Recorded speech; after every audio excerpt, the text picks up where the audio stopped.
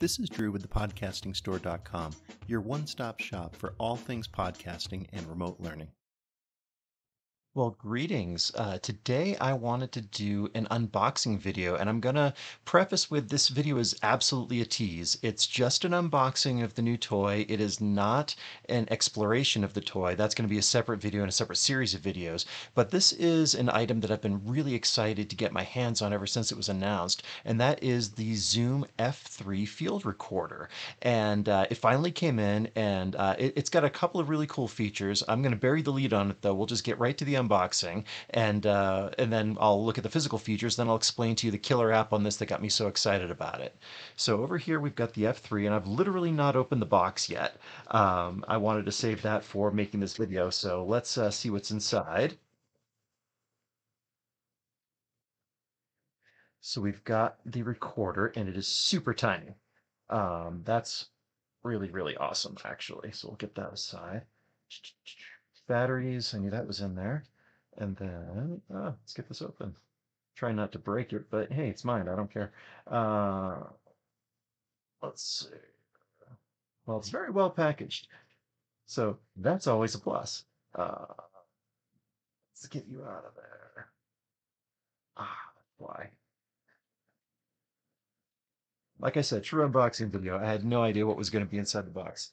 So here's the recorder. It's about a pound in weight. It's got a little bit of heft to it, but that's great. And then battery operated. Let's see. So it takes two AA's included, which is always a nice feature. And can we hook up an external power source? Yes, it has a USB-C power adapter. So yeah, you could plug that in, and then obviously, oh, it takes a micro SD card to record your volume on it. And then the other thing, you've got two inputs, line 1 and line 2, XLR only, which is what you're going to expect in this. But the idea behind this field recorder you see here, you can take a strap and you can hook it onto a boom arm or something like that, and then go out in the field with it and it will record. What is the killer app of this thing that has got me so excited? Well, it records in what's called 32-bit float. So a typical recording is going to be in either 16 or 24-bit, and it's got a fixed decimal point.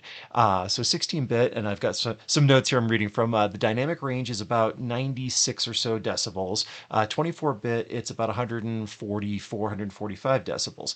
And that's really cool. Fixed point, meaning that there is a point at which the sound can be too quiet or it can be too loud. If it's too loud, it will clip. If it's too quiet, it's going to add noise. And if you're trying to, beef up the gain, anyone who's created videos has done this. If your source was too soft and you add gain onto it, you add a lot of extra little noise to it. If it's too loud, it's going to clip out on you and it won't record it. It's just going to obliterate the sound. Those are both problematic because you can't fix that in post. If the sound doesn't exist in the first place, there's nothing for you to edit.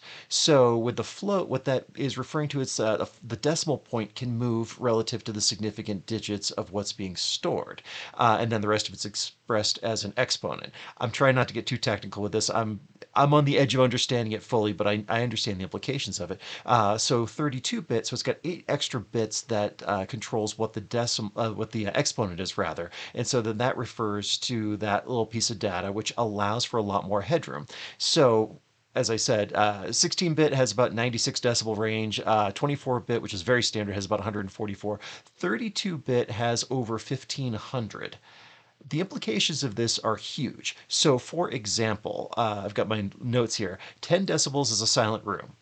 45 decibels is a refrigerator hum. 100 is a busy subway platform. And what you're going to notice here is decibels are logarithmic, which means 20 decibels isn't twice as much as 10. It's actually 10 times as much.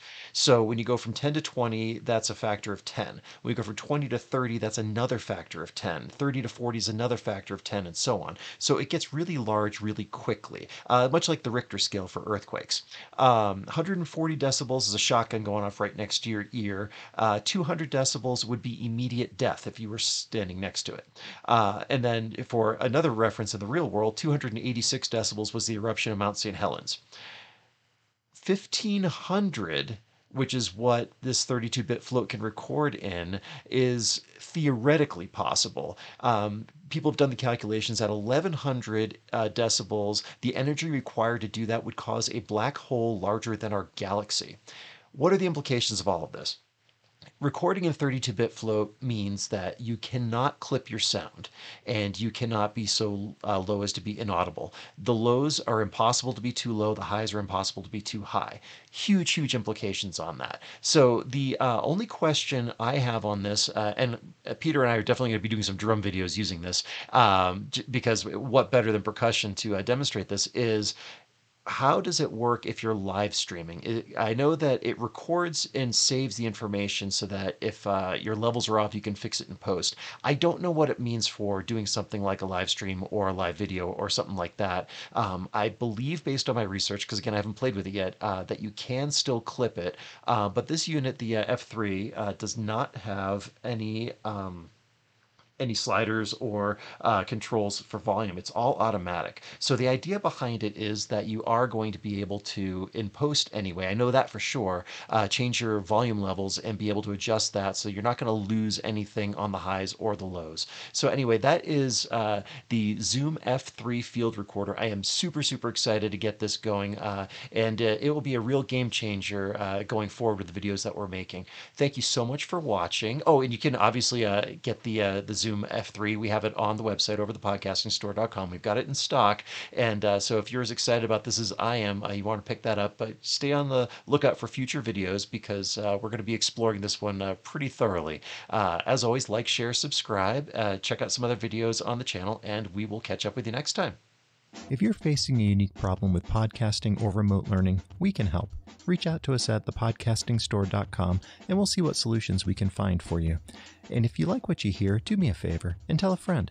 Follow us on Facebook, subscribe to our YouTube channel, and sign up for our e-newsletter, and you'll never miss another podcast or video again. This is Drew with thepodcastingstore.com. Thank you for listening.